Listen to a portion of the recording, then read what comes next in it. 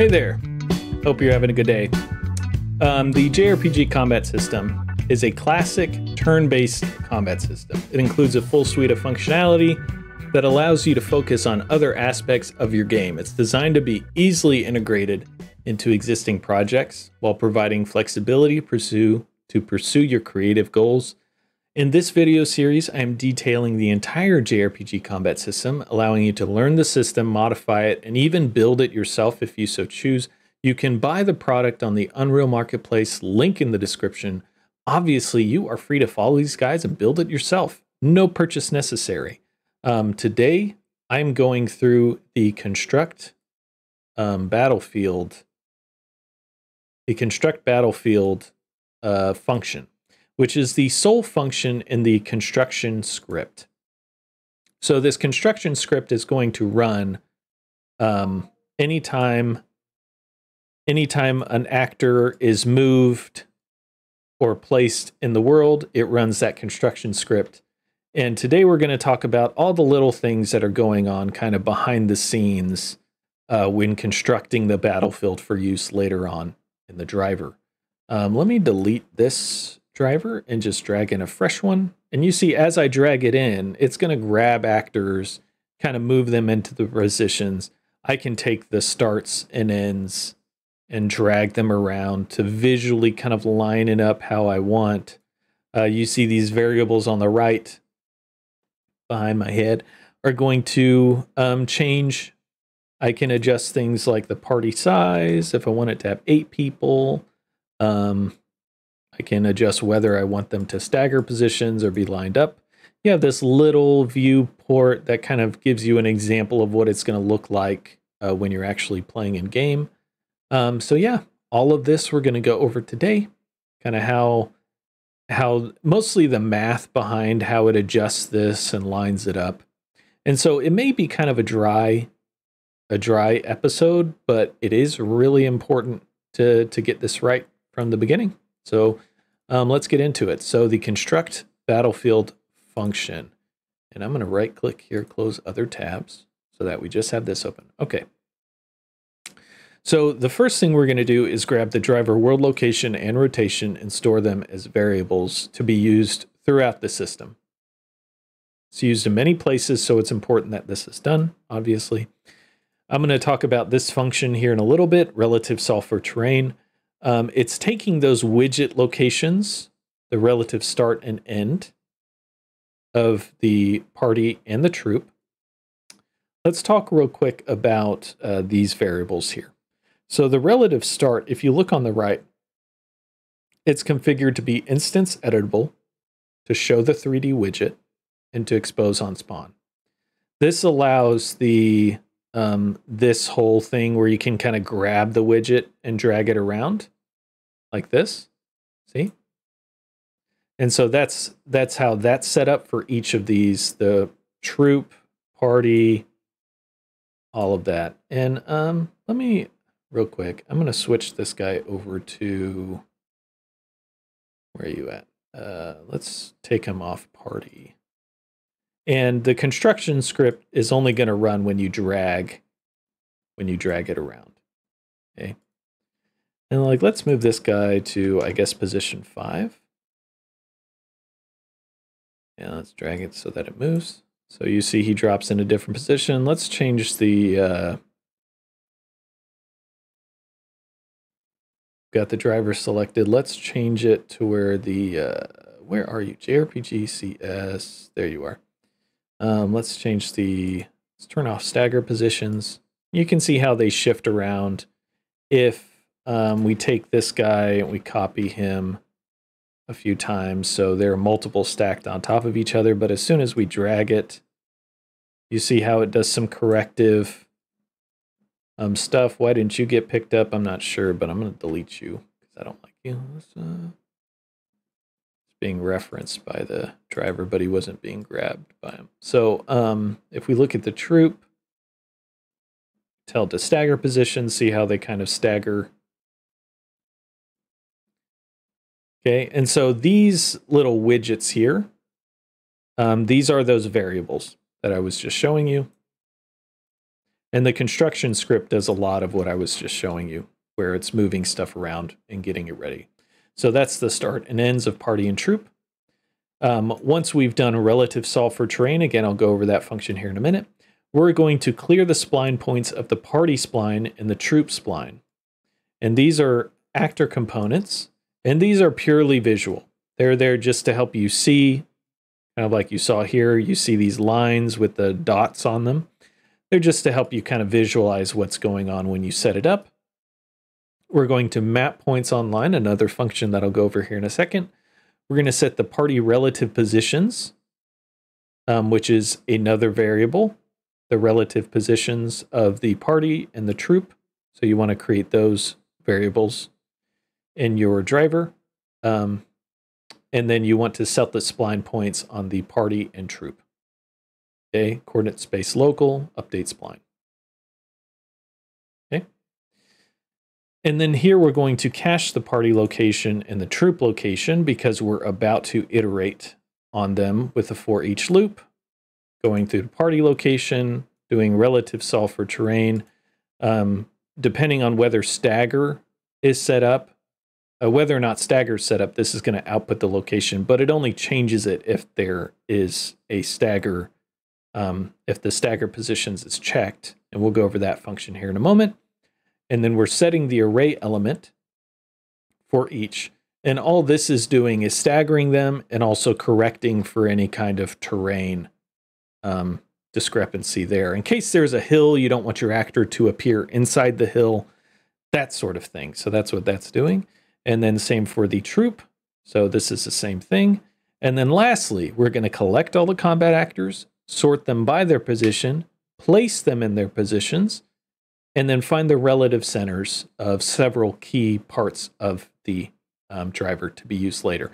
A lot of the construction script, aside from just the visual part that I was showing you a moment ago, where you drag it around, you can move things, stagger or whatnot, it's also collecting data about the driver to be used later on. Okay. All right, so now let's talk about these functions. So relative solve for terrain, this is one used pretty frequently. All it's doing is it's doing some rotation of their relative location, which, as you can see by this little diamond, it is a pass. This is a pass by reference, right? Which means later on we can set it without needing to then set it outside the function, right? We output the relative output location just in case it's needed, but because it's a pass by reference, it can be set in this way. And all this is doing is rotating the relative location by the driver world location and then adding the driver location. This converts it to a world location. All we're doing that so that we can add 600 on the Z, subtract 600 on the Z to get the start and end of a line trace. And this is going to collide with the visibility channel, which should cover most everything. You could come back and change this, swap this out with a line trace for objects. If you wanted to just trace for like world static, which tends to be terrain. If you run into an issue with actors being placed kind of funky, it could be that the trace channel or you need to swap this out with for objects as world static, depending on what your setup is. And it's taking the hit location, and then we're reversing it back into a relative location by subtracting the world location, unrotating by the driver world rotation, and then we add 5 to the Z axis just so that people's feet aren't in the floor. Okay, that's just a little bit of buffer just for visual whatnot. Okay, so that's what this relative solve for terrain function does. We use that to adjust these locations. Map points online is in the blueprint function library. What it's doing is it's taking a start and end in a given count and then outputting an array based on the count. So the number of entries in this array is going to equal the count. And it's putting the points on that line. So relatively simple, but there are a few math steps. So I'm going to show this here in case you're wanting to just duplicate it. But essentially what it's doing is it is starting with 0. And as you noticed, our count starts with 1. But we want to start with 0 here for this for loop. So we're subtracting 1 from the count so that the total number is the same. But we want to start with 0 because when we add the result of this formula to the end to then basically populate our line, we want it to be on that endpoint. We don't want it to be offset, right? So we want to start with 0 because 0 times whatever result of this is 0 because we want to start on this point. And then it adds here, this is here to prevent a divide by 0 error, just making sure it's at the very least 1. We're adding that to the end, and then we're creating an array of points, which is a local variable here. And after we're done iterating through adding all of those points, we have our points online, which is the return node here. Okay. This is because I'm paranoid. I do this a lot. I clear the local array, the local variable. I don't know that it's even necessary. I just do it out of habit because I'm like I said, paranoid about that stuff. So I always clear it before I work on it and then build it and then output it. Okay. And that's the map points online. And so that's that function.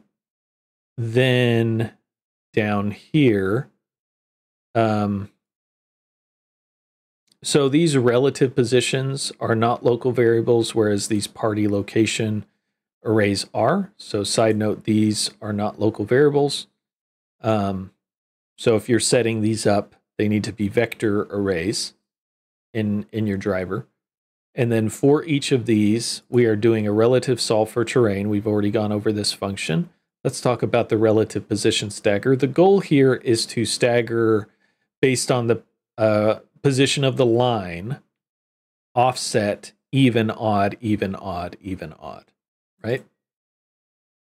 So the concept is simple. The math, I'm not good at math. So this stuff is always difficult for me to figure out. But basically what it does is the start and end, it finds the look at rotation. In other words, the rotation of that line. And then we're rotating a vector of y plus 100 or y minus 100, depending on whether it's even or odd, which is determined by this here. This modulo 2 is going to output 0 if it's even. Okay, so if it's greater than 0, that means it's odd. So depending, we select that, and we're rotating that by the start and end look at rotation of the line itself, which the result is going to be, it's going to be forward sum and back sum, forward sum, back sum, forward sum, back sum. And then it only does that if the stagger variable is set to true. If not, it just returns 0. Okay. Now this function is a pure function, and that's just by ticking this box here. And the reason why we can call it a pure function is because it doesn't modify anything. It just does, some math, some vector operations. That's all it does. So it's fine to mark that one as pure. And then we use it here. We add it to the party location, and we're doing the same thing later for the troop location. And we're outputting the relative output location, which has been solved for terrain so that they're not going to be through the floor. And then we set the party relative positions. So previously we had the relative positions just on a line that may or may not have been, in the floor, right? And now we're staggering them and then making sure it's not in the floor. Do the same for the troop. And then lastly, we're going to collect the combat actors, sort them by position, place them in their positions, and then find relative centers. So collecting combat actors is pretty straightforward. We have this combat actors array, which is a variable that is used pretty frequently throughout the entire driver. it is just an array of actors. And what we're doing is we're clearing that array. Then we're getting all actors with the interface, the JRPGCS combat interface, which needs to be implemented on all of your combat actors, right? And if they implement that interface, we've got them in our combat actors array. Okay, so we've collected all the combat actors. Now we're going to sort them by position. So we have a troop position sorted and a party position sorted, 2 actor arrays that are sorted by position starting with 1. So the zero array element is always going to be invalid. Okay, so 0, it's starting with 1 up until the position, the max position. Okay, so for each combat actor, we're storing the current actor, and then we're telling it to join combat, which is a function with the JRPGCS combat interface, which is going to return a value of saying it's in the party, yes or no, and then what is its position in that party. You can set position by actor, right? But this also accounts for those positions being incorrect. Either 2 actors sharing the same position, which shouldn't happen, or an actor having a position value that is not possible based on the current setup. And so what this is going to do is it's going to fix that. It's going to cycle through, make sure everyone lines up okay. But this first part is just collecting information. So it sets the current max size depending on whether it's party or troop, which these are 2 integer variables as well that you saw me setting earlier in here, where you can say troop size, party size, right?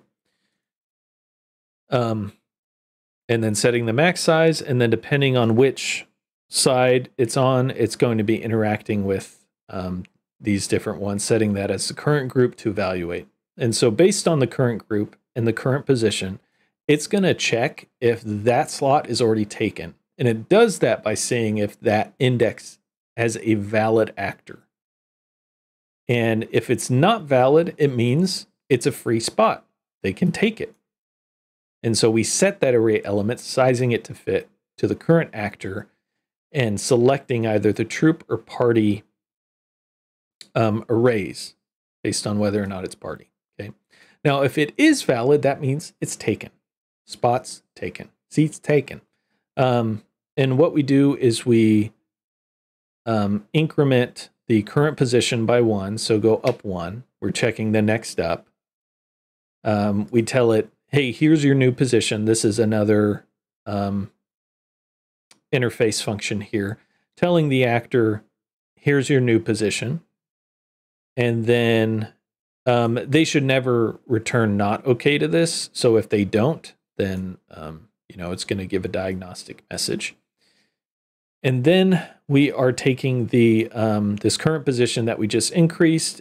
Is it less than or equal to the max size? Is it still a possible position? If it's not, output another diagnostic message or a different diagnostic message saying that the max troop or party size was exceeded, blah, blah, blah. And then assuming all of that is okay, which it should be, we come back and check again. Is that valid? And we cycle. We cycle until we either run out of positions or we find a spot for this actor. When we find a spot, we put them in. If we run out of positions, we're throwing a message, and that shouldn't happen. That's a bug you'd have to fix. Either expand the party size or less combat actors. Okay. And that's that function. So we've sorted them by position. So the result is these arrays are filled position 1 through the max count at index 1. Remember I said it starts at 1. 0 is going to be invalid. So index 1 on up to the max count. And we're going to use that later to place the combat actors in positions. We take the party position sorted and the party relative positions. Now note the relative position starts at index 0. And you'll see that here when we subtract 1 from the index, because we're going to iterate on this position sorted actors array. And 0 is going to be invalid, so we want to make sure the index is not 0. We're skipping 0. And then we check if it's a valid actor. And most of this here is just making sure the data makes sense before we do anything with it, right? That's what a lot of functions are going to end up being. Just making sure everything's okay. Because the point is we cycle through those actors and set them in their designated positions, which is what we're doing here. We're getting this relative location. We're going to rotate it. And we're going to add the driver world location. And then we set their actor location here. Okay. Sorry if this is really messy. Now, for the rotation, depending on whether it's the party or the troop, we rotate one way or the other based on the driver's world rotation, because setting the actor location and rotation is a global location and rotation. So we have to base it off of the driver's location and rotation. Okay. That's that function. We've moved them into their positions. And then lastly, we're going to get the relative centers. All this is doing is the map points online function using a count of 3, which means index 1 being the second value, because you start at 0 with indexes. So index 0, 1 is going to be the middle. And so we're just using that to get the middle. We set the relative center of party. And then we use this pass by reference to set this again based on the terrain, so it's not in the ground. And then we set the relative location of that party center widget. We do the same thing for the troop here. And then finally, we are getting a vector array average of this relative center of party and relative center of troop to set the relative center of the battlefield. Solve for terrain, and then set that battlefield center widget. Okay. That should do it for this construct battlefield. Yeah, really dry because it's a lot of collecting information. But that's it. That's the construct battlefield. That's the function. So let me know if you have any questions. If you have, if you have any questions, you have any comments, let me know in the comments. And I hope you have a good day.